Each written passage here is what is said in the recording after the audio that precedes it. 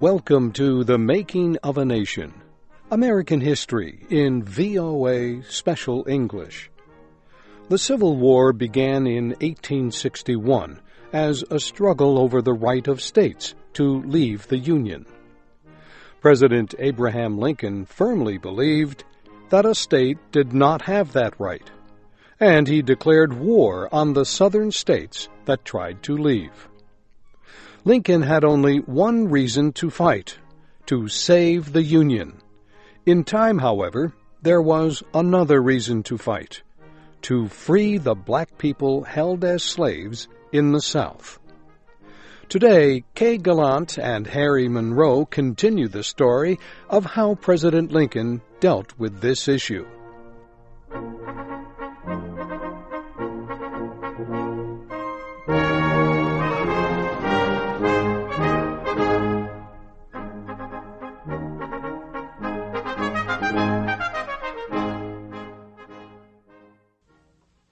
Lincoln had tried to keep the issue of slavery out of the war. He feared it would weaken the Northern war effort. Many men throughout the North would fight to save the Union. They would not fight to free the slaves. Lincoln also needed the support of the 4 slave states that had not left the Union: Delaware, Kentucky, Maryland, and Missouri. He could not be sure of their support if he declared that the purpose of the war was to free the slaves. Lincoln was able to follow this policy at first, but the war to save the Union was going badly. The North had not won a decisive victory in Virginia, the heart of the Confederacy. To guarantee continued support for the war, Lincoln was forced to recognize that the issue of slavery was, in fact, a major issue. And on September 22, 1862, he announced a new policy on slavery in the rebel Southern states. His announcement became known as the Emancipation Proclamation. American newspapers printed the proclamation. This is what it said: I, Abraham Lincoln, President of the United States and Commander-in-Chief of the Army and Navy, do hereby declare that on the first day of January, 1863, all persons held as slaves within any state then in rebellion against the United States shall then become and be forever free. The government of the United States, including the military and naval forces, will recognize and protect the freedom of such persons, and will interfere in no way with any efforts they may make for their actual freedom.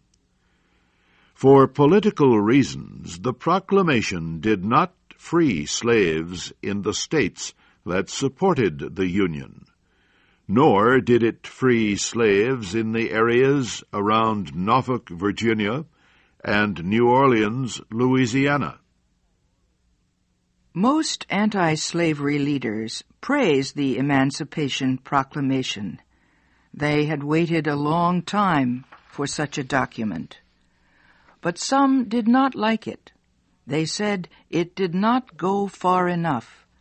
It did not free all of the slaves in the United States, only those held by the rebels. Lincoln answered that the Emancipation Proclamation was a military measure. He said he made it under his wartime powers as Commander-in-Chief. As such, it was legal only in enemy territory. Lincoln agreed that all slaves should be freed. It was his personal opinion, but he did not believe that the Constitution gave him the power to free all the slaves. He hoped that could be done slowly, during peacetime. Lincoln's new policy on slavery was welcomed warmly by the people of Europe. It won special praise in Britain. The British people were deeply concerned about the Civil War in America. The United States Navy had blocked Southern exports of cotton. The British textile industry, which depended on this cotton, was almost dead. Factories were closed. Hundreds of thousands of people were out of work. The British government watched and worried as the war continued month after month. Finally, late in the summer of 1862, British leaders said the time had come for them to intervene. They would try to help settle the American dispute. Britain would propose a peace agreement based on Northern recognition of Southern rights. If the North rejected the agreement, Britain would recognize the Confederacy. Then came the news that President Lincoln was freeing the slaves of the South. Suddenly, the Civil War was a different war. No longer was it a struggle over Southern rights. Now it was a struggle for human freedom. The British people strongly opposed slavery. When they heard that the slaves would be freed, they gave their support immediately to President Lincoln and the North. Britain's peace proposals were never offered. The Emancipation Proclamation had cost the South the recognition of Britain and France. The South was furious over the proclamation. Southern newspapers attacked Lincoln. They accused him of trying to create a slave rebellion in states he could not occupy with troops. They also said the proclamation was an invitation for Negroes to murder whites. The Confederate Congress debated several resolutions to fight Lincoln's proclamation. One resolution would make slaves of all Negro soldiers captured from the Union Army. Another called for the execution of white officers who led black troops. Some Southern lawmakers even proposed the death sentence for anyone who spoke against slavery. In the North, most people cheered the new policy on slaves. Some, however, opposed it. They said the policy would cause the slave states of the Union to secede. Those states would join the Confederacy. Or, they said, it would cause freed slaves to move north and take away jobs from whites. There also was another reason. 1862 was a congressional election year. The Democratic Party was the opposition party at that time. Party leaders believed their candidates would have a better chance of winning if they opposed the policy. Democrats said the policy was proof that anti-slavery extremists were in control of the government. As we said, Abraham Lincoln announced the Emancipation Proclamation on September 22, 1862. But Lincoln said he would not sign the proclamation until the first day of 1863. That gave the Southern states 100 days to end their rebellion or face the destruction of slavery. Some people thought Lincoln would withdraw the proclamation at the last minute. They did not believe he would sign a measure that was so extreme. They said the new policy would only make the South fight harder, and as a result, the Civil War would last longer. Others charged that the proclamation was illegal. They said the Constitution did not give the President the power to violate the property rights of citizens. Lincoln answered the charges.